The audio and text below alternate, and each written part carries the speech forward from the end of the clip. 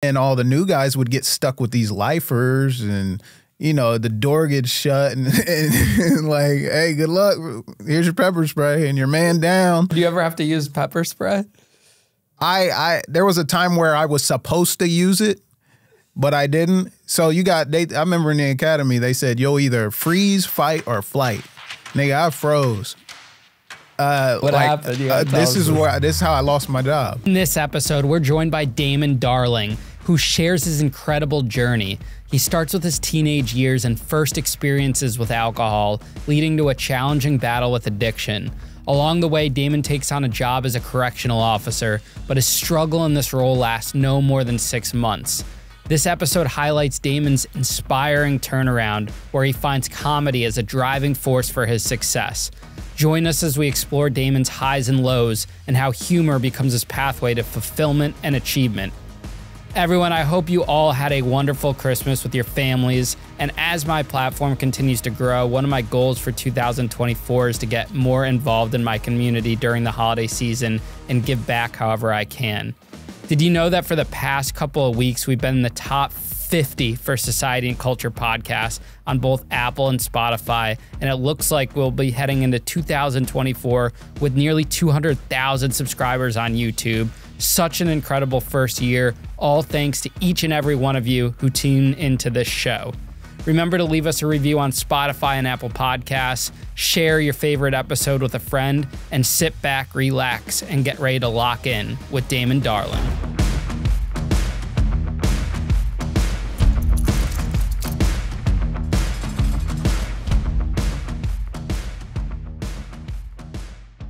Damon Darling, welcome to Locked In, man. Pleasure to have you. You came from Ohio today, right? Yeah, Ohio. How was the flight in? Flight was cool. It was quick. It always is. Yeah. I was sitting next to this big dude. He kept taking my elbow space. I finally just leaned outside the aisle and let him have it. You know, we had this guy, 1090 Jake, on the show last week, and some guy was like falling asleep on him during while he was sitting in the airplane seat, and he was telling me that story too. Yeah, I was just like, bro, you can have it, dog.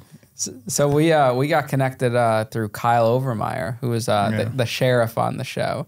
Yeah. And it was funny when we were talking to get you on the show, you texted me randomly like a couple days later. You're like, yo, I was a CO too. Is that going to be okay? And I'm like, yeah, we interview prison guards too. But you had a short stint as a prison guard. Yeah, like right after that, I seen an episode where you interviewed a CO. Yeah. So I was like, oh, okay. That's so random. I know. That you were a prison CO. And I know. We'll My life is random, bro. Like my entire existence. Let's start at like the beginning of your story. Where are you from? Where did you grow up? What's like early childhood life like?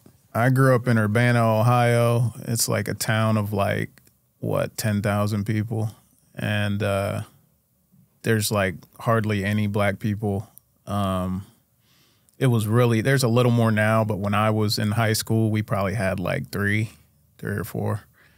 And so I just really never felt like I fit in. You know what I mean? I never really liked myself. I never liked looking in the mirror, shit like that. And so just insecure. But I found out I was funny, and that kind of made things a little better because I'd just make people laugh to be accepted and to be liked and things like that. My mom was a single parent. She raised 5 boys all by herself. Went to nursing school, did all that while raising us. She had 2 sets of twins, so I'm a twin. My younger brothers are twins. What else? Yeah, man, it was just tough. We didn't, she would work a lot of overtime to make sure we could get like Old Navy and, Aeropostale and Abercrombie, shit that people in Ohio was wearing back in 2000. You know what I mean? So, I always, respected my mom for just going above and beyond, making sure we had shit we didn't really need, but felt like we needed to be liked. And, sometimes we'd eat fucking popcorn for dinner, bro. She'd be like, I just bought you guys all school shoes, so, you know, we're going to have to eat like ramen, popcorn, you know. And she'd like kind of warn us before, like, you guys want to like eat good or y'all want some new shoes for school? I was like, nigga, I want them new shoes. You know what I mean? Like, so it was tough, but you know, I still love my mom. It was, even though it was like rough financially and stuff, we still had a lot of fun and good memories and things like that. Did kids pick on you? Yeah, they would try. Like kids would come up and like check the back of your tag and see, you know, if it was real name brand. And if it wasn't, you'd get roasted for shit like that. Kids would do that? Oh, yeah. Oh, shit. Yeah, bro. So that's what I'm saying. That's why I was like, you know, I would beg my mom, like, please get, like, I got to get this brand and it's got to be real. And yeah. But other than that, nah, man, I was pretty cool. Like I said, I was the funny guy, so I pretty much was cool with everybody. Yeah. Wow. So how would I still can't believe kids would check the tags. Oh, I know. Because I've experienced being bullied and seen what kids could do, and I've never seen like the checking the tags thing. So that's got to be rough, especially if you knew your family was struggling too. Yeah. How did you know that like comedy and making people laugh kind of got you out from being like bullied in a way? It was kind of like your escape path. Cause I'd always get made fun of, like, not just for that, like the clothes stuff, but like how I looked and, you know, just being scrawny and, you know, being black, shit. And I noticed whenever I would be like just being myself, just being serious, having conversations with people, they would laugh like in the middle of my conversations a lot of the time. And I just started to realize that I was just funny. Like, people just thought I was funny. So I would just start doing it on purpose. Like, I started to hone it, you know, like, and do it on purpose and be funny. So then I got good at, you know, tearing down people too. You know, like, even though they tear me down, I got good at tearing people down. So once I started snapping back, you know, things just got a little better for me. You know, there's definitely a power in taking like bad moments and turning it into comedy, because that's essentially what I do with my story. You know, like taking those bad prison moments and turn it into a funny story. Yeah. So, you know, when you're the kid that's bullied and you kind of see, and you have like this talent too, it's interesting that it kind of like evolves right there. Yeah, that's what comedy really is pain, suffering, you know, shortcomings. Like, you take all that the hard times and the negative, and you make light of it, you know. What were your like aspirations at that time? Did you know you wanted to be a comedian, or did you want to go to college and do something with your life? What was the plan? Not right away, but like, I grew up in a strict Christian household. So my mom made us go to Bible study. We had to go to Bible study like 3 times a week. We weren't allowed to watch rated R movies. We weren't allowed to watch Disney movies if they had magic in it. Like, I mean, I'm just trying to show you like how strict it was. So I didn't know of a lot of entertainers right away. But as I got older and I would like go to friends' house and stuff, I started to learn about comics like Dave Chappelle. And I remember when I first saw Dave Chappelle, I'm not really sure what movie or situation introduced me to him first, but the more I saw him, the more I saw like me, you know, just not to say like I'm funny like Dave Chappelle, but just like the skinny black goofiness of him. Like, I saw that in me, and I was like, man, people love this dude. And so then I kind of realized then that I wanted to, you know, be an entertainer at least, you know, get into acting and, you know, stand up and stuff, shit like that. So. Do you end up going to college at all? I did. I went to college a ton of times, and I dropped out every single time, bro. I'm trying to think the first college I went to, I want to say it was Wright State University. That's in Dayton. And I really just went there because I needed a place to stay. So I like filled out all the paperwork and got my grandma to co-sign, and so I could crash in the dorms, but I never really did my homework or went to class. That was when you were 18? I was about, I was like 19, 20. So what were you doing at that point in your life? What was I doing? Yeah, that you needed a place to sleep. Oh, I was drinking all the time, partying. I was alcoholic, man. By the time you're 19? Yeah, full blown, bro. How did that start? I had my first drink, I think I was like 16. Ohio's a big party. Like, as soon as the weekend comes, everybody's drinking, bro. Like, you know, bonfires, kegers, you know, things like that. And, you know, then football and all that. Any reason really to drink, they're drinking. But yeah, I had my first beer at like a little party when I was 16 that I, you know, lied to my mom about to be able to go to. But I remember after a couple beers, I felt really good, man.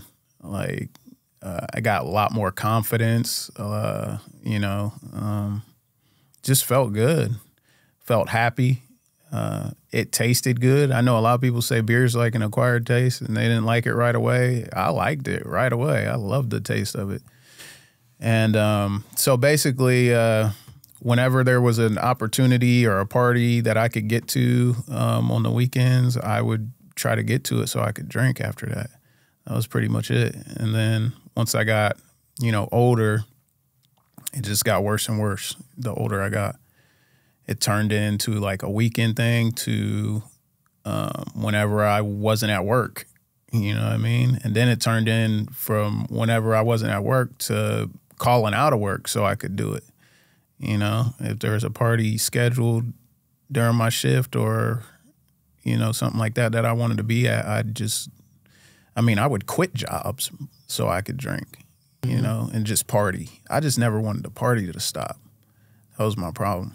Do you think you were using that as like an escape from not having maybe the best childhood growing up and having everything? I think it definitely was. And I think also a part of it was being held back from so much because of the religious stuff. I felt like I missed out on a lot. Because there was only a handful of times in high school that I really could, you know, drink and stuff because my mom had such a strict watch on us. But when I could get away, I would. But yeah, absolutely, man. That definitely played a part in it. I was trying to fill some kind of void, whether it was just what I missed out on childhood or the insecurities I had with myself. I don't know, man. And I just really liked the party. I really just liked partying and I didn't want to stop partying. You think if you had the stability growing up and had access to, like, I would say maybe a little bit more of a normal childhood and not with the religious barriers and restraints, that the alcohol wouldn't have felt the same when you did try it?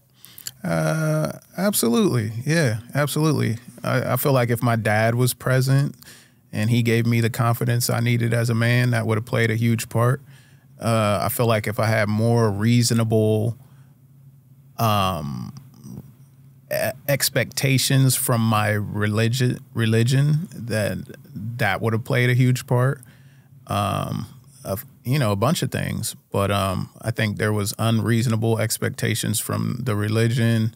It was almost like perfection was needed, and that put a lot of strain on me. And, you know, I had a lot of fear from God. You know, I still battle with it on a daily basis today. You know, I just daily got to convince myself, like, God loves me. I'm doing enough, you know, by trying. Mm-hmm. But yeah, man. When do you think the drinking brought you to, like, rock bottom? I was living in San Diego because I had moved to San Diego. I don't know, maybe around 2021. My mom had moved out there with my younger brothers.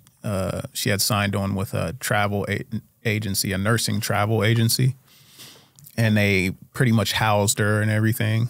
And so I moved out there with her.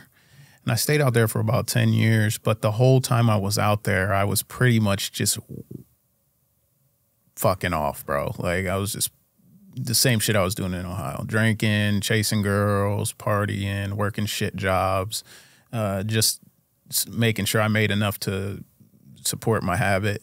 And I ended up having kids outside of marriage with a woman that I didn't barely even know, didn't love, tried to force it, didn't work, got divorced. I was still trying to do the religion thing off and on, and I got hit with child support. I remember that made me really stressful because once the child support hit me, I couldn't afford anything, bro.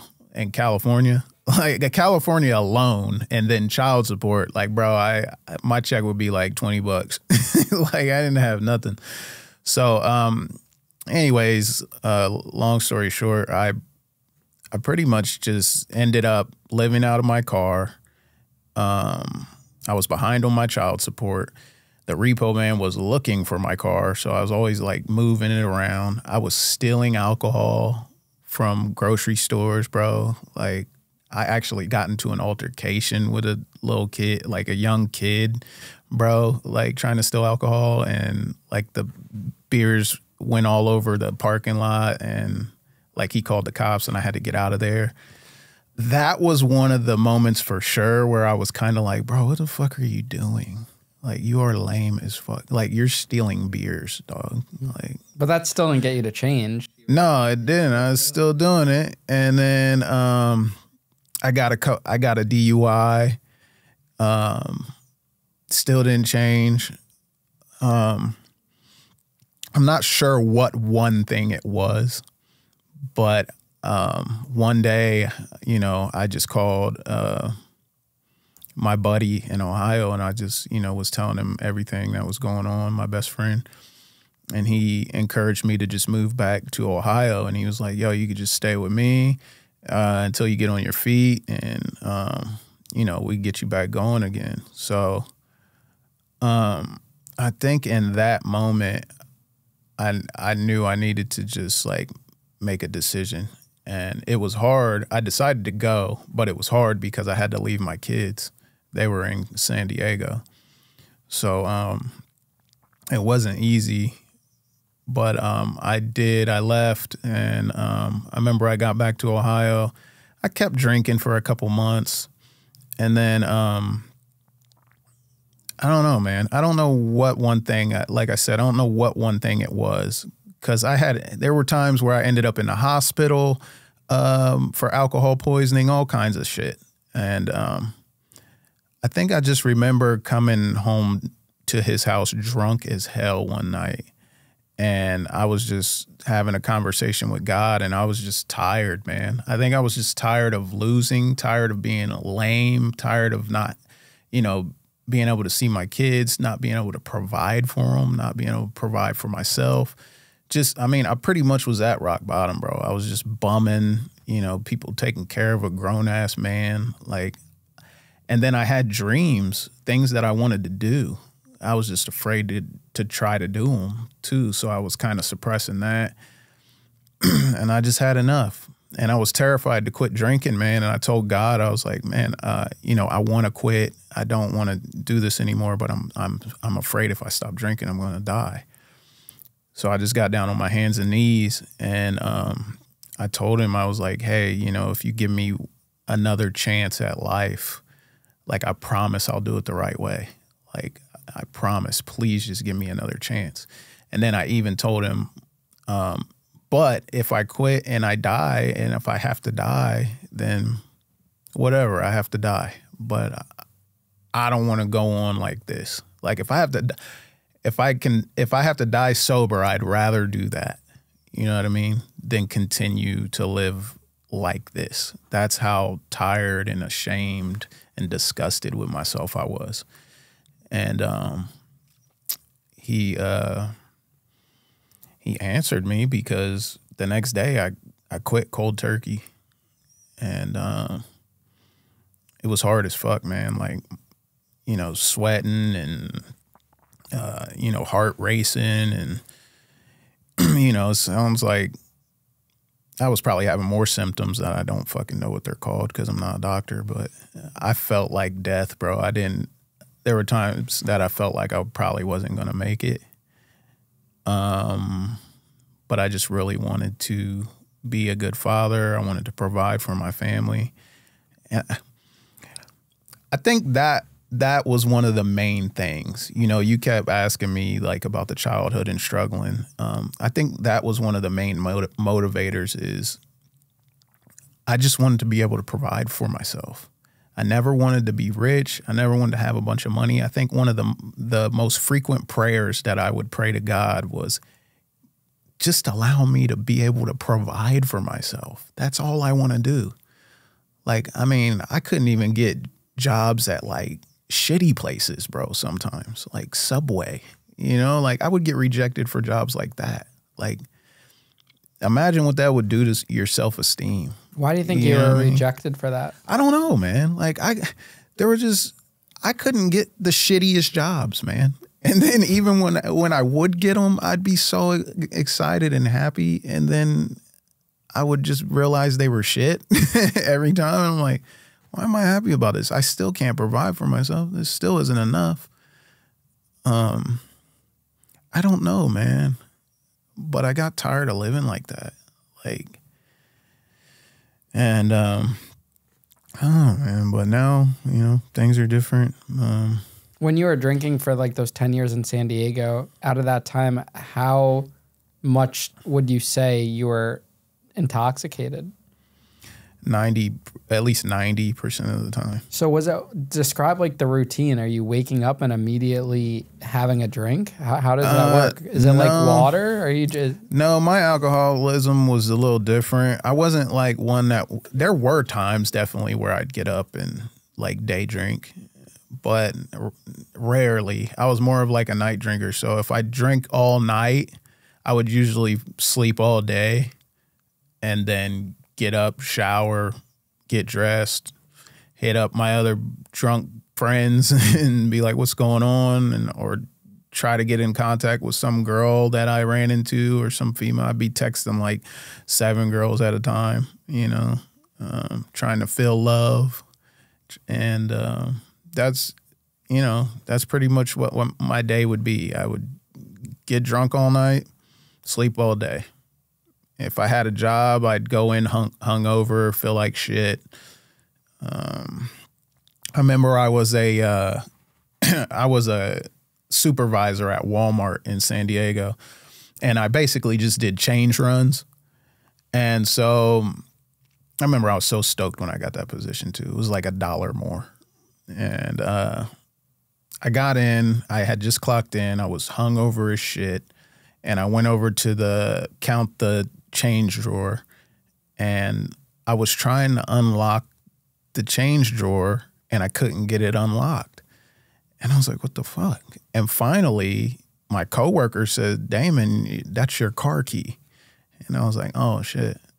So yeah, that's how hungover I was. When you're drinking that much, do you even like know what it's like to be sober at that point during that time period? That's what I'm saying, bro. Like no, I was afraid to be sober. I couldn't function sober. Like, I remember when I first got sober, it was really hard for me to be around people. And I was never a shy person. You know what I mean? Like, but it was so hard for me to be around people, so hard for me to just do what we're doing right now, have a conversation. Like, my anxiety would be through the roof. You know what I mean? Like, I mean, it takes a lot to sit down, especially with a stranger, and talk about childhood trauma and past addictions and struggling, and overcoming that. It's hard. Yeah. It's why people don't see therapists. Yeah, I do. I go every week. That's good. Yeah, and it helps tremendously. I got a good ass therapist. Bro, he just be like, he tells it to you real. Oh man, he does, but then he gives me ways to deal with things, to fight back. You know, so it's not like I'm just unloading my shit and he's like, oh yeah, well, that's you know, or he gives me coping mechanisms, and so I'm able to get better.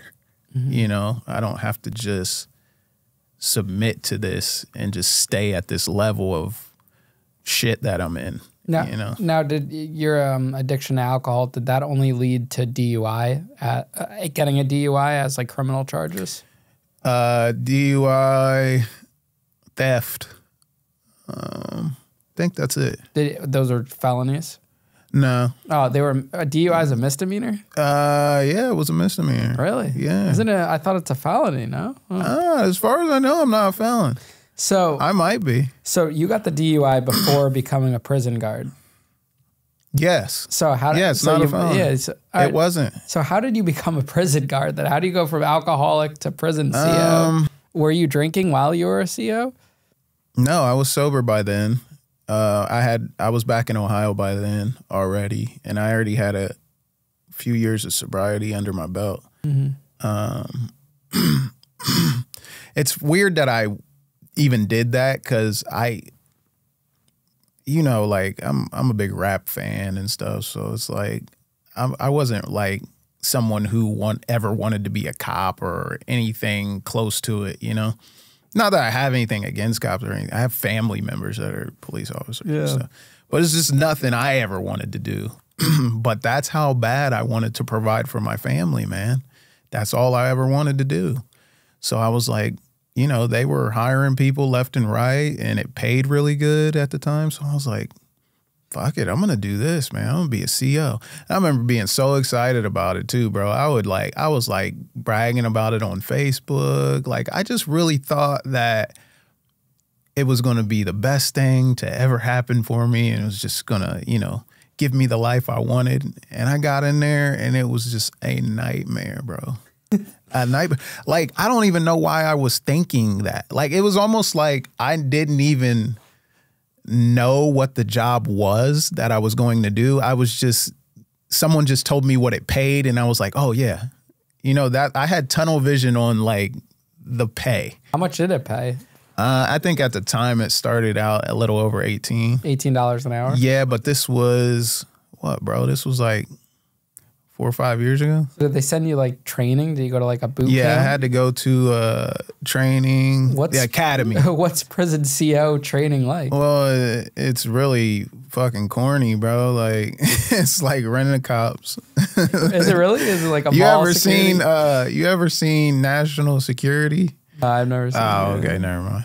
It was kind of like that. So but, is it tough or is it? Nah, I did it, nigga. Yeah, but I mean, I mean, they basically just, you do like slideshow, like they show you videos and like, you know, like normal orientation, but it's like prison shit.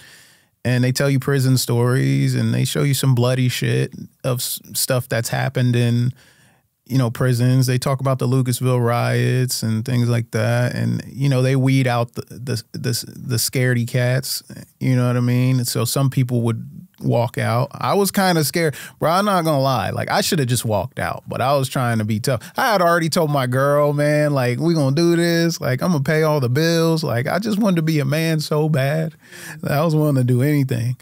But, I kind of knew like before the academy was up that I had fucked up. You know what I mean? But I was like, when did you realize it was like your first fuck up? Like when they were showing me those those videos of like people being murdered and like COs being attacked, I was like, I fucked up. Like, this ain't worth the 18. Nah, I was like, I can't fight. You know what I mean? Like, I don't like confrontation. What am I doing, bro? Like, I'm tripping. What did I get myself into now? And but I knew I had to stick it out, man. Where did they stick you? They stuck me at Madison prison in London, Ohio. And is that a tough prison? It's one of the tougher ones because they have level 3 prisoners in there. And I think they had just started getting them. They were like 4s that were getting a chance to be 3s.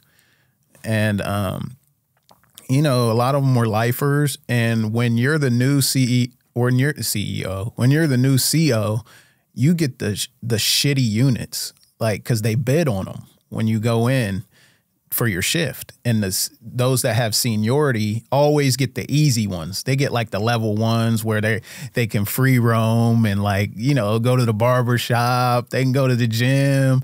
You know, they got open bays and pool tables and shit. You know, these people are going home. They're not trying to cause no trouble. So, and then all the new guys would get stuck with these lifers and, you know, the door gets shut and like, hey, good luck.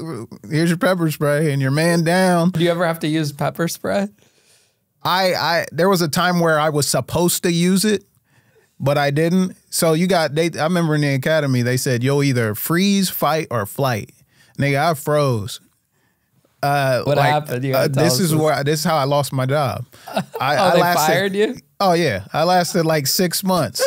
I was on high blood pressure medicine trying to keep this job. The doctor had to put me on. Tell us the story. Yeah, okay. I'm all over the place. So I go in one day and a fight just broke out, man.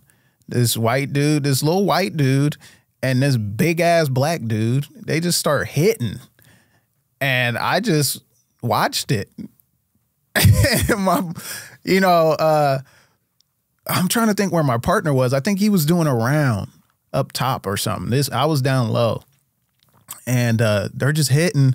I didn't pull my man down. I was supposed to do that. Didn't do that. What's a man down? So a man down is like this little device that you pull it if something's wrong and you need help. And they send more COs to come help you. And you got to let them in. So I didn't pull that. I should have pulled my pepper spray out to stop the fight. Didn't do that. And then I finally came to as they're hitting, and I walk over to the desk because I heard the phone ringing.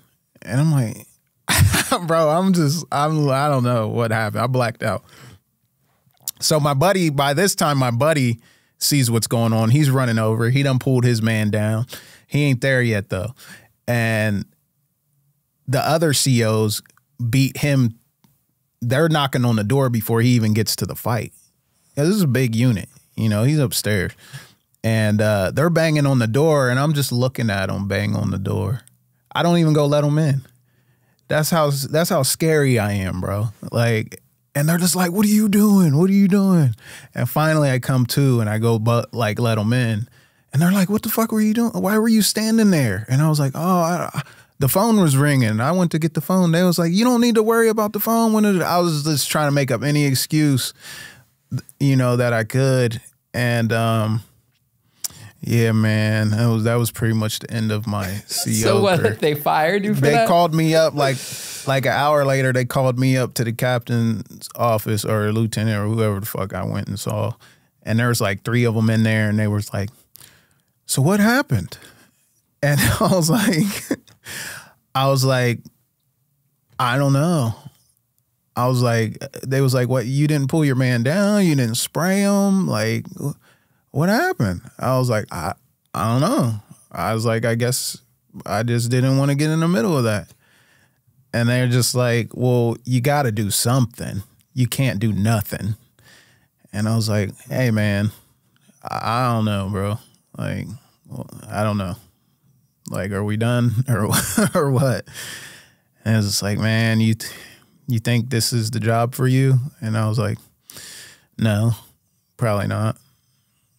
And they was like, yeah. This is so random. I know. Like, literally random as fuck. They're just letting me down soft, like, easy. Like, dude, you're not meant to be a prison guard. Yeah, so they pretty much let me go. And to tell you the truth, bro, I was so happy. Inside, I was, like, jumping for joy. Like, yes. Did you have to do, like, strip searches and everything like that? Mm-hmm. What was that like as a man having to do that to another man? I didn't like it, personally. Nothing about the job was me, bro. Like, I don't really have any strip search stories, but I remember walking by because we had to do our rounds like every 15 minutes. And I remember walking and I looked in and this big black dude was butt ass naked, bro, just beating his shit. And I was just like, what the fuck? And so I banged on his door and I was like, yo, man, like, what the hell? I was like, stop doing that or I'm going to spray you. And he was like, oh, come on, man. And I was just like, bro. And like that image is burned in my head, bro. It's there for life. Oh, man. I always used to remember, you know, being an inmate and seeing the brand new, fresh on the off the street prison guards and stuff walking around. They're all like pristine and stuff, just trying to figure things out. Those are the guys that could be assholes, though. Do you think like you were a nice guard or a mean guard? Nah, that's where I fucked up though, because they told me specifically when you go in there, you need to start out mean as fuck, hard as fuck. And then you can kind of like tone it down as you go along. But you can't go in there and start out super nice. Like you can't. And then try to be hard later and try to get them to listen later because it won't work. And I was like, man, they don't know what they talking about. I'm a people person. People like me. All I got to do is make them laugh and they going to love me. Like I'm going to be the cool guy, you know? Bruh. So I went in there doing that. And they did like me. They did think I was funny. Took advantage? Oh, yeah. But when I needed them to lock down, they'd be like, nah, well, you ain't finna do shit, bro. You the funny guy, yeah, man. Those are the best guards, man. Yeah, you the silly little dude. Did anyone like try you like to get you to do a bribe or anything like that? Oh, yeah. It was crazy because I actually, there was a dude that I went to high school with in my unit, and I never said anything. I don't know if he ever said anything, but I never said anything. But as soon as I saw him, I was like, oh, shit. Because you know you're supposed to say something if that happens. And it was funny because as soon as I went in there, he was like, you know, like neither one of us said anything, but you know how you just know? Like as soon as I locked eyes with him and I was like, oh, hey. And he was like, oh, hey. It was like we both knew. Like, Damon. And I was like, oh, shit. Like we both knew. And he was like, hey man, if you're ever trying to make some extra money, let me know. And I was like, what? Were you tempted? He didn't even talk like that. Yeah. What he said, Were you tempted at all? I might have thought about it for a split second, but I'm just way too scary, bro, to do anything remotely like criminal that will get me some time like that, you know? Can prison guards like eat the food that the inmates were eating too? How would that work? Do you guys get your own not as trays? far as I know of. So you got to bring your own lunch and stuff? Yeah, I always had to bring my own lunch. Yeah. But yeah, he was like, you ever trying to make some money, extra money, let me know. And I was like, what? But then it wasn't just him. Other guys, man, they would come up to me and say, hey man, you trying to make some money? Like, what's up? Come on, I know you. And then it got more and more aggressive every day, man. Then guys started saying, hey, if you don't play, we'll get rid of you. Until we get somebody in here that will do what we need them to do. And I was like, for real? I thought y'all liked me. I told y'all that joke. Remember? Y'all laughed. But nah, man. And then they were telling me personal things about myself, like the color of my car, like where I lived. And I was like, what, bro? Like legit, that feeling you get in your stomach, like that tells you should probably get the hell out of here. Yeah, you're like, get me the fuck out of here. Yeah, bro. I was like, how the hell do they know this about me? You know? So it was like shit like that started happening. Did you see anyone that was like battling addiction or was in there because of addiction and came off the streets? I mean, yeah, there was definitely drug addicts in there and stuff. People that were still doing drugs in there. Did it make you feel like, you know, have some thought because you were a recovering addict? Well, yeah, because I went in there with the mentality, I can help people, you know? That's how I went in there. But I learned really quickly, most guards go in there with the mentality of, I can control people and I can have a power trip and I can just be the god in here. Like, nobody went in there really thinking like me. Like, I was thinking maybe I can mentor some people. Maybe I can help some people get on the right track, you know? And like, nobody was thinking like me. You've had quite like the life. I mean, you go from alcoholic at a teenager to prison guard, the most random thing ever, and then you start a comedy career. Yeah, man. My life, I'm telling you, my life has been just, I've done about every retail job you can think of. I've just been through it. How did like the comedy career start? So the comedy started, I think I took a few more jobs after that, and then I finally told my wife, I was like, hey, I really want to try this comedy, you know? And she supported me. She was like, okay, like you can try it. And she told me, I remember we were walking, we're at like this outdoor mall place in, it's called the Greentown Center in Dayton, and it has a Funny Bone Comedy Club in it. And so I had did like a couple open mics, and but I still really didn't know like how to break into this industry.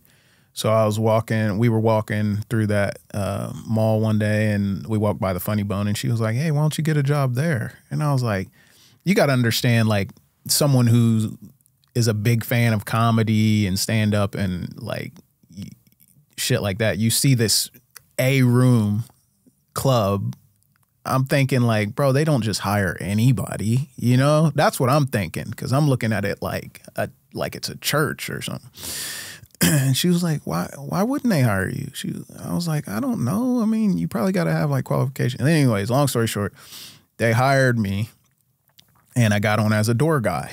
And I couldn't believe it, because, you know, that's how most comics start. They go to a club, they get on as a door guy, and, you know, the rest is history. So a door guy pretty much just seats the guests, and they're kind of like security. You get rid of like hecklers and shit like that. And then you also like check in on the comics at the green room, like they need anything, shit like that. So that was my end, bro. I was like watching comic after comic after comic live, and just critiquing and learning and networking with comics that would come to the club, building relationships, and getting guest spots from comics, and working on my craft and finding my voice. And that's pretty much, the rest is history. No, it's really hard to stand out in comedy. Extremely. And when you're doing like those small shows, those don't really pay much, right? Like, what can you expect to make on a night while you're starting out? If you have a pretty full room, it doesn't even have to be sold out. But if you have a pretty full room, you can make a couple grand. You can make a couple grand as a brand new comic. If you're headlining. If you're headlining, yeah. But what about? Are you talking about headlining or what? No, what stage? Trying to get your like your a host. Either a host, or trying to get your footing in it. Like you see all these people doing the stand-up nights. Okay, so first off, open micing and guest spots are the beginning, and you're not getting paid for either one of those. So you're just doing that solely to get your name out there. Yeah, I remember my first guest spot was with a comedian by the name of Country Wayne, and he just dropped a Netflix special. And I had about 5 minutes of material, and he said, can you work clean?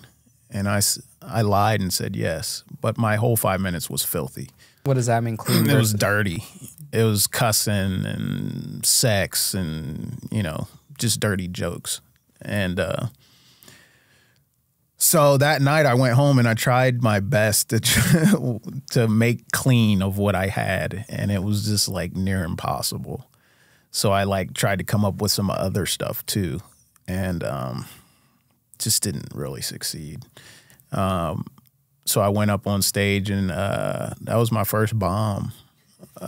Yeah, man, I got maybe 2 chuckles the whole 5 minutes. Did that trigger any like wants to go back to drinking and stuff? Because you felt like, oh yeah, absolutely, bro. I just kind of wanted to run, you know, because I knew I was funny, but then that, I don't know, it was kind of like, well, maybe you're not. But you know, looking back on it, obviously I just wasn't prepared. I wasn't ready. You know, comedy's the slow grind. It takes a while. You know, whether you're hilarious or not, it's a hard craft. And yeah, that was a tough one. But you know, something you were able to do that most comics that are starting out can't do is build a social media following. I mean, you have what, almost 800,000 followers on TikTok? Yeah, yeah. How did you pull that off? Well, I started out doing skits, and nobody really knew who I was. So, you know, people were just scrolling by my skits, didn't really give a damn. And I was like, man, this is taking too long. Like, I'm getting older, you know, I don't have a lot of time. I already wasted a lot of time drinking. I got kids to take care of. Like, if I'm going to do this thing, I need to do it. you know, plus my wife, she was carrying most of the financial load so that I could do this. And that made me feel terrible, you know, as a man, that you don't want that. And so I was like, what can I do to speed this up? So I was like, I noticed pranks got a lot more views than anything else on the internet. Like pranks and like negative shit, you know, like fights or whatnot. So I was like, I'm going to start doing pranks. So I started doing pranks, man, you know, going out and pranking people and stuff. And I was getting way more views. And then I stumbled upon these drive-through pranks. I was like, I'll try these drive-through pranks out. And I started doing those. And those were like the most views I had ever gotten. And I just stuck with that. And that's pretty much how my following blew up. So. And you're making money from TikTok and social media. So that's your full-time gig now? Well, my full-time gig is content creating / stand-up. I do make decent money from stand-up, and I make decent money from content creating. So I get paid from Facebook and TikTok right now. Isn't it crazy that the thing that you used as a coping mechanism to get away from like the bullies and whatnot in high school became the thing that, you know, would create a life for you in a way? Yeah. It is insane. I still really can't believe it. It's crazy, man, because when I was doing guest spots, I never thought I'd get a hosting gig. Then when I got a hosting gig, I never thought I'd get a feature gig. And then when I got a feature gig, I never thought I'd be headlining. And now I'm headlining. And I can't believe it sometimes, bro, because I've never been good at anything ever in my life, bro. You know what I mean? Always failed. I always get emotional right here.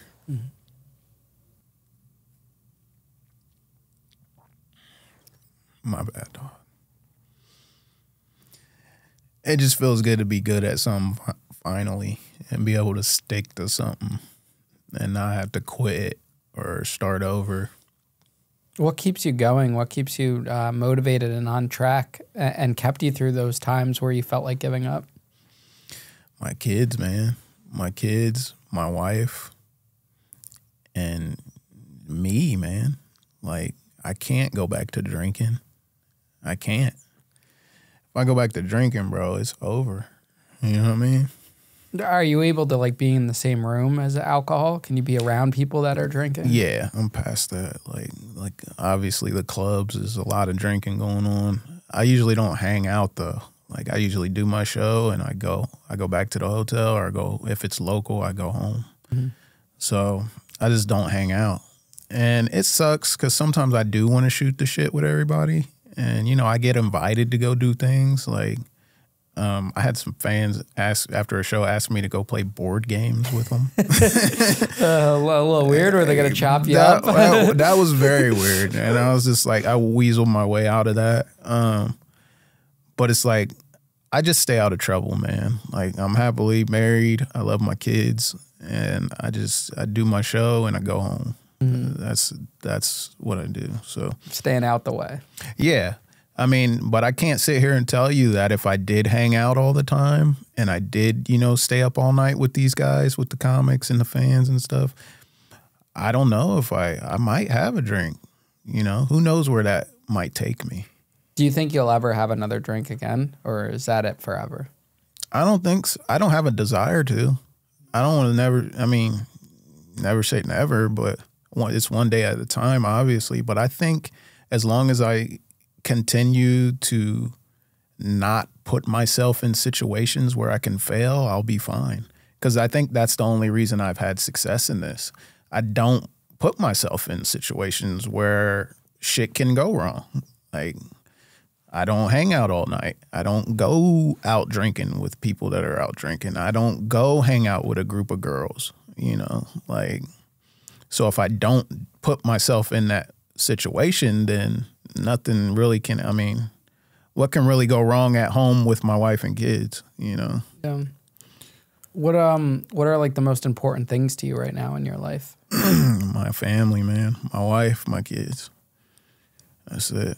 And what's in my hustle? That's it. You gotta have the hustle. Got to. What's next for you? What's the next 5 years look like in your plan? Well, the way things are going, man, things have been moving really fast this year. So I think if it keeps going the way it's going, man, I see myself being a pretty famous comic.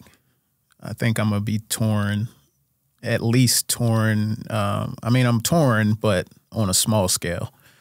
I see myself touring all the big clubs, you know, all the improvs, all the Funny Bones, you know, all the big franchises, and just, you know, having shows every weekend. How many people is your normal crowd? This last crowd I had, it was about 80. 80. Mm-hmm.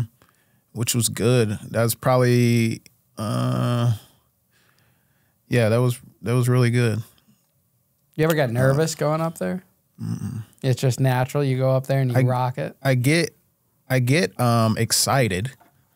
I get excited. I don't call it nervous, because in the beginning it was nervous, because I'd be like, oh my God, like, oh no, like. But now it's just like, oh, like, I can't wait to get up here. I need to hurry up and get up here. I want this. Like, it's excitement, but it's also it's my new addiction too. So you were able to convert like that energy that you had into alcohol into comedy in a way. Yeah, which is, you know, bittersweet. It's got its pros and cons. Have you had a conversation with your kids about what you've gone through and how to make sure that they don't go down that path? I've had a conversation with my oldest. I got one teenager, he's 14. All the other ones are like 11 and under. But I had a conversation with him about addiction, because I see a lot of my habits in him. Like, if he finds something he likes a lot, he kind of like goes overboard. Like, it's all he does. It's all he wants to do. It's tunnel vision. Like, addiction isn't just drugs and alcohol. It's anything, bro. Like, you can become addicted to anything. So his thing is like weightlifting right now. And I had to sit him down and just give him that whole spiel on addiction and teach him balance. You know, you got to have balance in everything. And as long as you have balance, you'll be all right. But you can't be like, you know, you just, hey, a little bit of do my workout and then move on with my day, bro. You don't have to work out the entire day, because that's what he was doing. And I was like, that's me, you know. And I find myself doing it. I'm sure you might even struggle with it with your podcast, but I find myself doing it with my social media, my skits, my pranks. Like, sometimes I'll spend the whole day, bro, like editing videos, or, you know, watching a post, seeing how it's doing, or trying to think of my next, you know, prank or skit. And it's just like, bro, detach for a minute. Like, you know what I mean? Like, you could die tomorrow and you spent your whole day doing this, and you didn't talk to your daughter. You didn't talk to your son. You didn't, like, watch a movie with your wife. Like, detach for a minute, bro. No. You know, it's hard to do, though, because it's like the closer I get, I feel like I need to work harder, not less, you know? Yeah, no, I'm the same way. I mean, I'm lucky, like, I don't have, like a wife and kids that are depending on me right now, where I can really, you know, dive in. Like, I'm really committing, like, these 2 years right now between, you know, 28 and 30 to grind, you know, and make this shit happen. And it is different for you, absolutely. But you still, you know, you got friends, I'm sure, and you got family, and, you know, shit, you, man. Yeah. Just make some time for you. Got to find that balance. That's always been like, when I'm all in on something, I'm all in. That's how I am. So, you know, it's just navigating and finding it out. But I am able to, like, you know, if I'm going out with someone or doing something or whatever I'm doing, like, I plan. I'm a really good, like, multitasker and organizer. So if I know, all right, I'm going to go out Saturday night with someone, then I need to get all of this done. Discipline too. Yeah, but when you're in the building phase of a new business, it's tough too. You know, that's what you kind of give up. That's understandable. That's a little different. You know, you're getting things going. Like, that's what it was. Like, the first 2 years I was getting into stand-up, she kind of let me work a part-time job, and so that I could just catapult, you know, get myself going. And then once I got going, that third year, I got a full-time job. And so I was working full-time and doing comedy. But now this summer I was able to quit my job, bro. That's awesome. And I couldn't fucking believe it. I was so happy. Yeah. Because I was in a factory, bro, and I hated my life. I was going to do it for my kids and my family, but I was going to be miserable doing it, bro, because I'd come home, I'd have no energy left. I'd have no niceness left. You know, everybody was just getting mean, Damon, because everybody at work got nice, Damon. Yeah. You know what I mean? So it was just, I was like, I can't do this. I was like, God, you gotta change my life, please. I'm doing the work. You know? That's why when people tell me I got this or I got that. Like, I even got comic buddies that make up excuses, and I'm like, nigga, I got 5 kids and a wife, and I had a full-time job, and I still did it. You don't got no kids.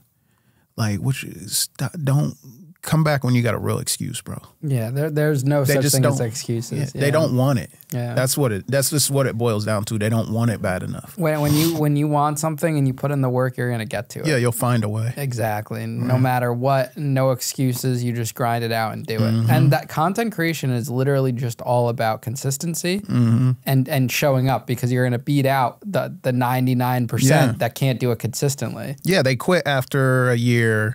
They don't see any results, or they don't go viral. They're like, man, this ain't never gonna work, bro. It took me 5 years. I mean, look at Matt Rife. Took him 10 years, and that one video that I was listening to his interview, the one video that he was gonna not post on TikTok, changed everything. Yeah, it's that. Yep, that's what my brother always would tell me. It's damn one video, and he was right. Now I got countless viral videos, bro. And it's gonna be the ones you least expect. That it always is too, bro. Like, when you don't believe in them, you're like, this is whack. Like, it's the same with jokes too on stage. Like, I hate when the crowd loves a joke. I hate. I'm like, really? That's the one, bro? Like, that joke is trash. What are your like your biggest life lessons you would want the listener and the watcher to take away from your story? If you had to sit someone down. That's tough, bro. The biggest life lesson? I don't know. Never give up, man. That sounds corny, but really, that's really what it boils down to, man. Yeah. I don't want to say some sober shit, but because everybody doesn't have a problem with, like, you know, I'm sure you could have a drink and you be fine, but I think it's never giving up, man, because there's so many times that I wanted to give up, and that I did give up for a period of time. But you got to keep going, because if you quit, you're definitely not going. It's not going to happen. You know what I mean? But if you keep going, there's always going to be a chance. There's always going to be hope. You just can't give up. You have to keep going, bro. Like, that's the only way to accomplish anything, is to keep going. Consistency. No matter what. No matter what, bro. That's it. No matter what the outcome. Yeah. You can't say, oh, I'm gonna do this as long as I get this. You got to say, I'm just going to do this. Like, that's what I told myself. I'm a comedian, no matter what. If I never make it, I'm going to still be getting on stage telling jokes till the day I die. That's just who I am. And once you tell yourself that and you realize this is just, you're in it for life, everything else just falls in place.